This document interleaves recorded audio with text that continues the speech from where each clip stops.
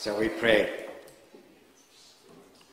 Open our hearts and minds, O Lord, so that we may hear your word to us today. In the name of the Father, the Son, and the Holy Spirit. Amen. Well, I guess we made it. We finished with 2022, and we're starting a brand new year, 2023. Now, I'm sure that many of us are glad to be done with 2022, because looking back, we see war in Ukraine, COVID illness, the impact of climate change, and no doubt that most of us will be happy to put that all behind us. And we can only hope that 2023 will be an improvement. Today is the beginning of a new year, and we wish each other a happy new year, don't we? But what do we really mean by that? What makes for a happy new year? And what, in fact, makes us happy? What is meaningful for you and for all of us? What does it mean to have a happy life? Or for that matter, what is the meaning of life anyway? Now, I know that we were supposed to preach about the 3 wise men and the star that led them to the Christ child, but I thought I would leave that to others, and I will try another subject. So how about the meaning of life? Nice, simple subject, right? Wouldn't we all like to know that? Because that may give us some insight in what really makes us happy. So I searched for a text, the part in the Bible that deals with the meaning of life. And I came across the book of Ecclesiastes that has at its heading a wisdom book that wrestles with the meaning of life. So I thought, well, maybe that can help us to wrestle with the meaning of life also. The book of Ecclesiastes is not an easy book. And understanding it is a bit like the story I heard of a blind man who wanted to know what milk was. And he asked the person beside him, and he said, well, milk is a white liquid. He said, oh, but what is white? Well, white is the color of a swan. Oh, but I can't see, so what is a swan? Well, a swan is a bird with a bent neck. Well, but what is bent? So he finally got his arm. He said, look, this is straight and this is bent. He said, oh, thank you. Now I know what milk is. Now, I admit that I found myself a little bit like this blind man. How many of you have heard about the book of Ecclesiastes? I guess many of you have. But how many have heard preach about it? Maybe not that many. How many of you have actually read it? Well, maybe you've done it as part of a project to read all through the Bible. But how many of you can actually spell it? Now, Lynn remembers that as a child, her church school class had memorized all the books of the Bible. And one Sunday, they were asked to recite it before the congregation. And they did so proudly. And when they came to Ecclesiastes, Lynn shouted out loud, elastics. That made some sense to her. And coming to think of it, maybe she had a point. Maybe it is a bit like elastics that you can stretch. It's a book written by someone who is old and looks back at his life and gives us an assessment of what he has learned from his experiences. It begins with this. The word of the teacher, son of David, king in Jerusalem, meaningless, meaningless, says the teacher, everything is meaningless. Now, no wonder that many don't read beyond that. Who wants to preach about that? Certainly not at the beginning of a new year. Now, if you had a teacher who came into a class and started the lesson by saying, meaningless, meaningless, everything is meaningless, would you not be tempted to walk out of the classroom? If you had read a book that started that way, wouldn't you be put off by reading any further? Probably you won't read. That's probably why we don't read the book of Ecclesiastes very often either. Now, the lectionary, which, as you know, is the 3-year cycle of biblical passages which most churches use, not the one that Jackie uses, but the one that is used in many churches, doesn't even have Ecclesiastes in it. So why did I select this for a reflection today? Well, first of all, I don't like to leave out passages of the Bible just because I don't like them or I find them hard to understand. And secondly, I think there is an important message in this book, which is appropriate to talk about on New Year's Day.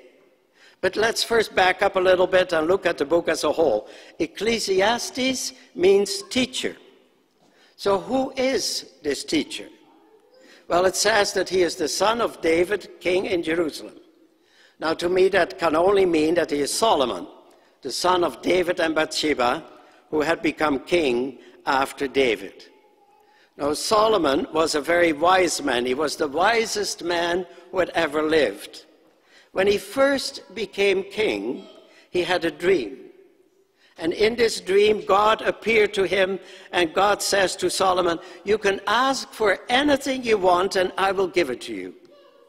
Imagine that. Imagine anything you want, and you will get it. What would you ask for? Good health? Winning the lottery? And Solomon said, "Well, I want to be the best king I can be, and for that, I need a lot of wisdom. Because people will come to us with their problems, and they will want me to make a ruling. Therefore, I asked for wisdom, and God gave him wisdom. And God was pleased that he had asked for wisdom, and he said, "I will make you wealthy also." And he also became the wealthiest man who ever lived in his day. Now, we have the benefit of his wisdom in the book of Proverbs.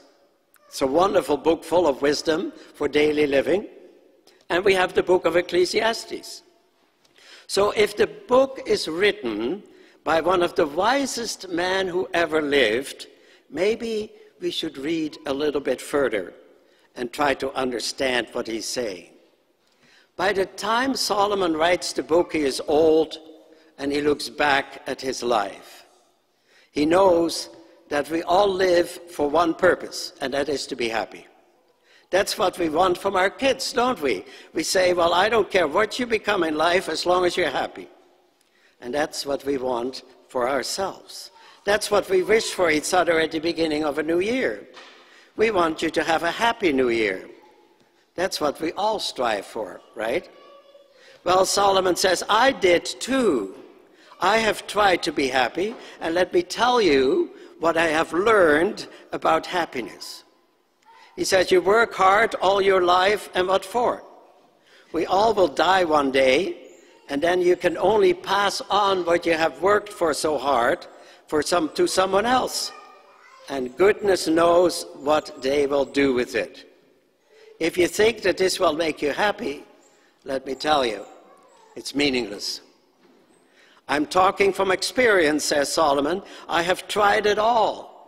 I have tried wealth."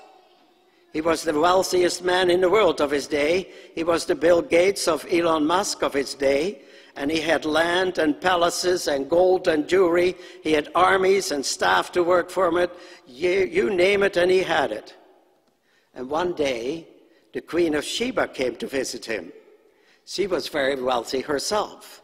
And when Solomon showed her around, she said to him, "Boy, they were told that you were rich, but this is unbelievable."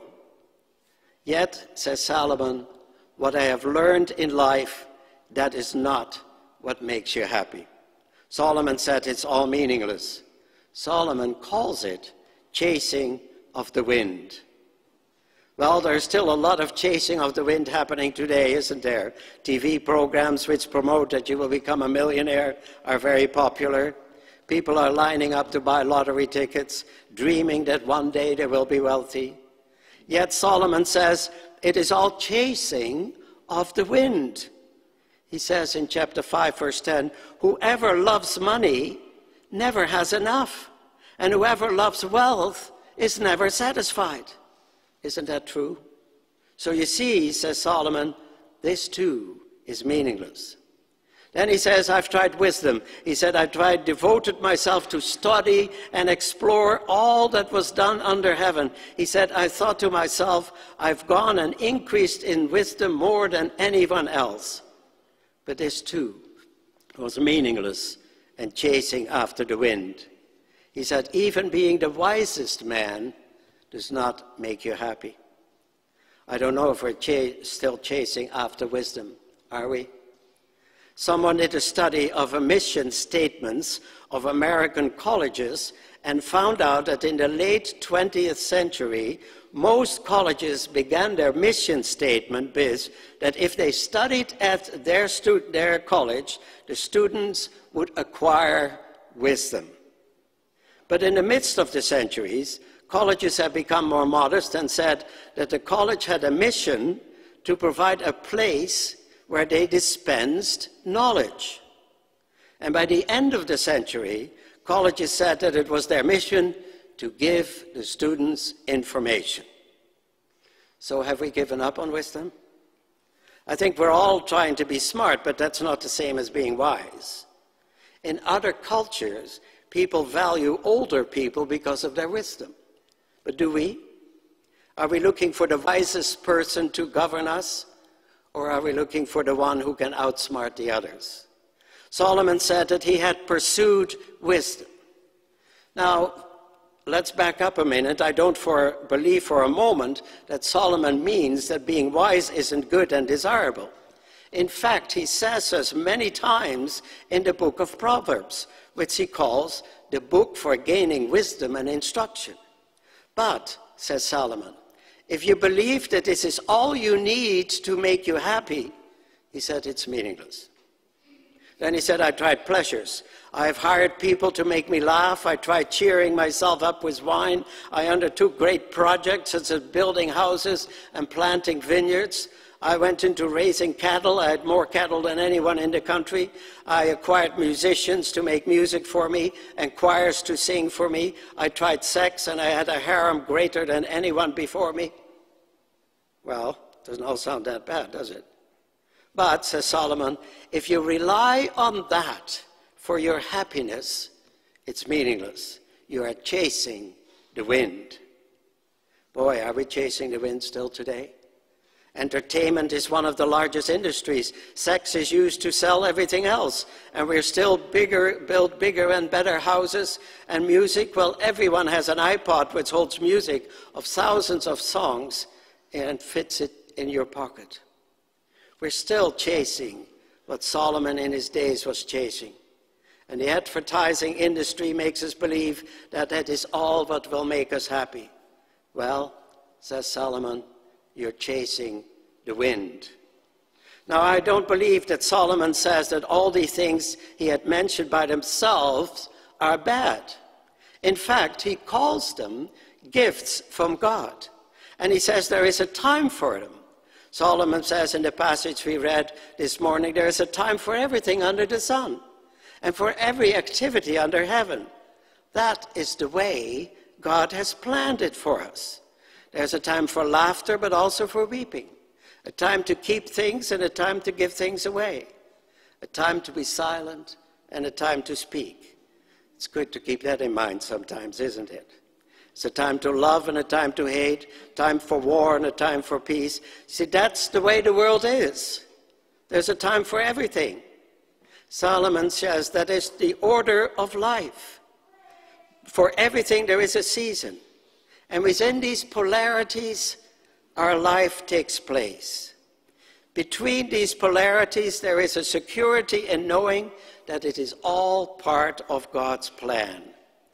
Yet he says, be a wise observation. That might be a wise observation, but what will that do for me in my search for happiness and meaning of life? Now let's look what he says in verse 10. What does the worker gain from his toil? I have seen the burden that God has laid on man, but I've also seen that God had made everything beautiful in his time. And I've discovered that God has put eternity in our hearts. God has given us the sense that there is more to life than the things we chase, and they have to do with eternity. C.S. Lewis says in one of his books that eternity is either true or it is false. And that whether it's true, you believe it's true or false, will determine your priorities in life. It will determine the meaning of your life. If you think eternity doesn't exist, then you can keep on chasing the things that Solomon has tried, and they may make you feel good temporarily, and then you go on for some more, hoping that this will make you happy. But we all know that the experience of happiness will become less and less than you find something else to stimulate you and entertain you. It's all chasing after the wind. But if you believe that eternity is true, then you will have a whole different set of priorities. Now you look for things which will be of value in the light of eternity. Instead of gathering treasures here on earth, you gather treasures in heaven. Instead of looking for temporary happiness, you look for happiness that has no end. You may say, well, yeah, that's very good, but how do I do that?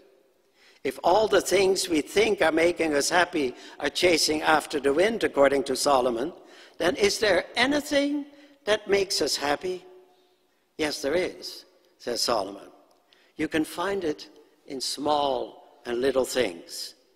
What I have discovered, says Solomon, is that two are better than one, because they can support each other, they can protect each other, they can keep each other warm. That's what I have discovered. And I've also discovered one more thing. I've discovered that a three-way cord is not easily broken. Now, we all know that three strands woven together is much stronger than when they are kept separate. If you want to be truly happy and not chase after the wind, then look around you. Look at what you have and not always want more. Look after each other. Help and protect each other. Keep each other out of the cold. And then, says Solomon, you have to bring God in your life. To be happy, you have to weave God into your life. Make him part of all you do. Talk to him, pray to him, tell him what's on your mind. Study his word and seek him into his community. Weave God into your life so that it will be strong. Know that your life is part of God's plan for us and for the whole world. And Solomon says, even though we cannot fathom what God has done from the beginning to end, we have to believe that everything we have is a gift from God. And we should enjoy it, even our work. We should be happy and do good because that's God's will for us. Solomon had everything. Money, pleasure, wisdom, power. He had it all. But the conclusion that Solomon comes to at the end of his life is that without God, it is meaningless. Without God, life is meaningless. The only person who can give meaning to our life is God.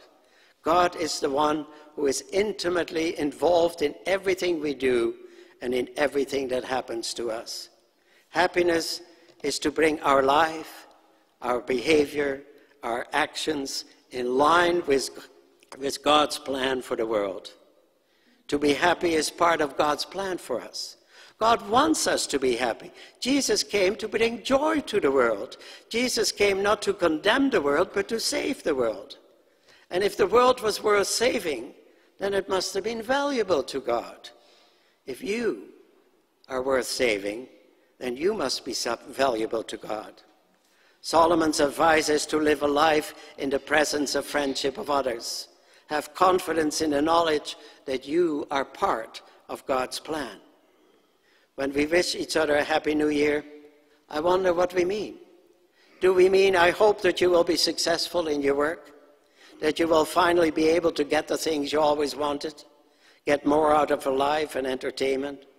Remember, all of that's only temporary. And if that's all you wish for, Solomon said, it's meaningless and chasing after the wind. Why would you wish that?